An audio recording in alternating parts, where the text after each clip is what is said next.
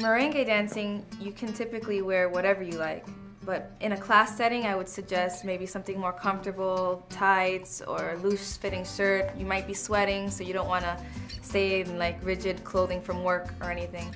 Club setting or party setting, you want to flirt a little more, so you want to maybe put on a dress or a skirt to play with while you're dancing. You could wear, heels or flats, whatever's you're comfortable in.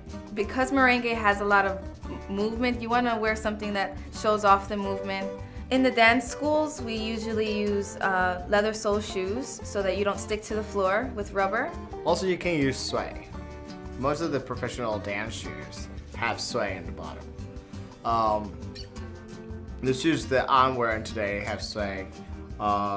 They're professional and they actually help you to be more in contact with the floor, feel the floor a little more.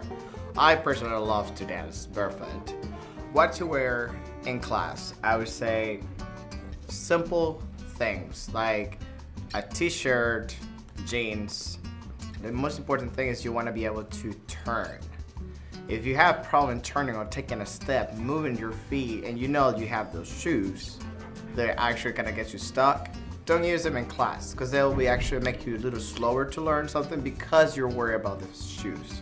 So the most important part here is be comfortable. Be you. Feel you when you go out on the dance floor. Because if you feel uncomfortable while you're wearing, you're gonna feel more uncomfortable while you're dancing. Wear something you feel comfortable all the time. And just be you. Relax and dance.